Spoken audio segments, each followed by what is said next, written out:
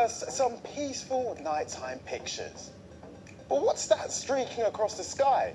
It's a meteor. And due to clear skies, it was spotted from various parts of the UK. Now, if you want to know the difference between a meteor and a comet, head to the Newsround website.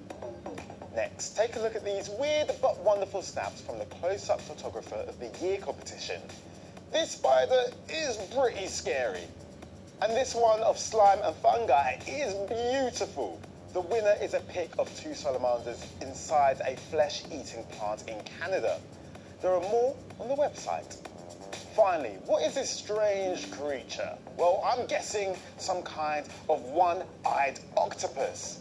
I mean, it's not real, of course. It's one of many colourful balloons at a balloon festival in Colombia in South America.